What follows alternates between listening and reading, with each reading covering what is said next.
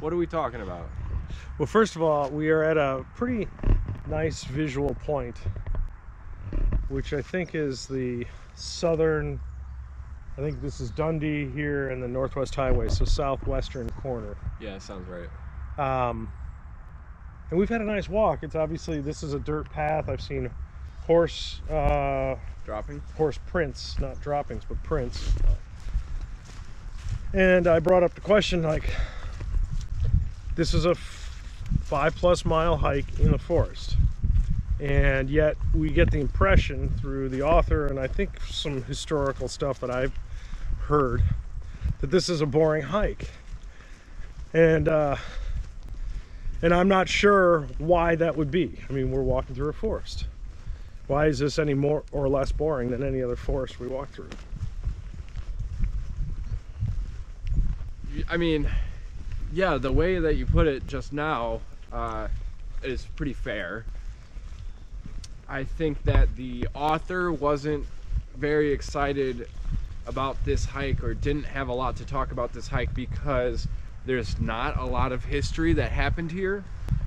And the only thing that I took out of the description of this hike was that it's important, this hike is important because it was like the first big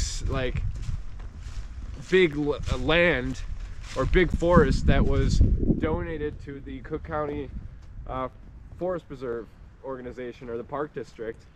It was the first, you know, it was like 500 acres of land donated in 1916. But besides that, it's just a forest. There's not much that has happened here compared to like Ryerson Woods, where there is, you know, Ryerson's cabin, and Yeah, you know, he had a big, it had a lot of history there. human history. Human history. Morton Arboretum, a lot of human history with that name. And Whereas being like involved, Glacial Hills and Moraine, that's got geologic history. a lot of natural history, yeah. And this really doesn't have much of any. Yeah, there's nobody really lived on this land. Not a lot of, well, no glaciers touched this land or affected it in any sort of big way. So yeah, I don't know, Dad, what do you think? Well, I think that's somewhat plausible, in that most of our hikes have a reason. There's a purpose that land has been preserved or reserved.